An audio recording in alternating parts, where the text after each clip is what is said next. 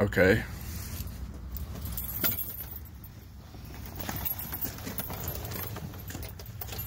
Put it on, turn it. There's a push button down here on the side.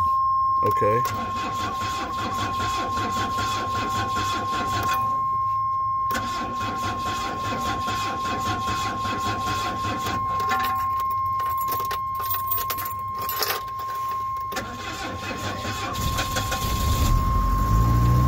Been setting for a while. Yeah. All right, now you got that. You turn the key on. Turn the key on and hit the push button below. There's a push button clear down here. Okay. Then when you turn it on, you push this on. That charges the batteries. Okay. Okay.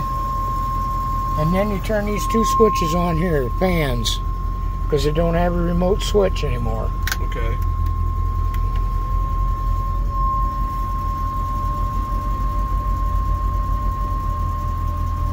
When you're done, when you say this doesn't start, okay? Right. Okay. You put this in the middle like that to start it. Okay. You push this up to charge it. When you don't want to start in the middle, you push it up to here. Okay. And it uses the auxiliary battery to start it. Okay. We're going to let it here and let it run for a while. Is that a three-way switch or just a two-way? It's a three-way. What's it do when you push? I don't know. Okay. I think actually when you want to use power back here, it's got an inverter on it. You push it down. Okay. Did you get all that? Yeah, I've got it all on video right here, and I'm going to save it.